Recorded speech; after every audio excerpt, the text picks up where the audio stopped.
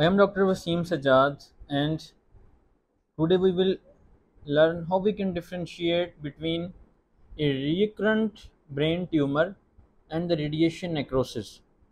Differentiation between radiation necrosis and recurrence of a brain tumor is very important in clinical practice because when a tumor is resected and after resection radiotherapy is given, then there is radiation necrosis in the brain parenchyma, and there can also be recurrence of the brain tumor.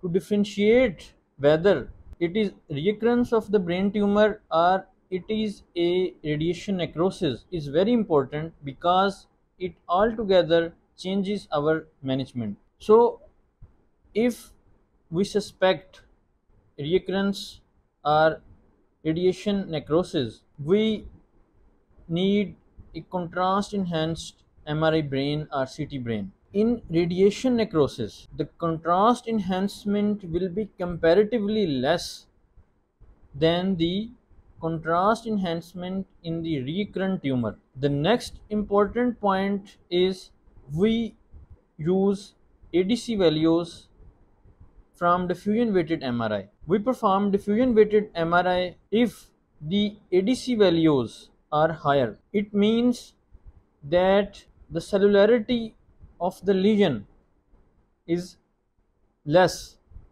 If cellularity of the lesion is less, ADC values will be higher because there is unrestricted diffusion of the hydrogen atoms in the lesion. If ADC values are higher, then it means that the lesion is low cellular and it is radiation necrosis, because when there is recurrence of the tumor, the lesion will be highly cellular, there will be restricted diffusion, and ADC values will be low.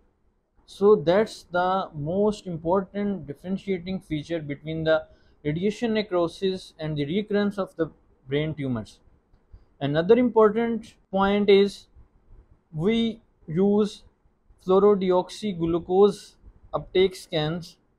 If there is uptake of the fluorodeoxyglucose, then it means that there is recurrence of the tumor, because radiation necrosis does not uptake the FDG molecules.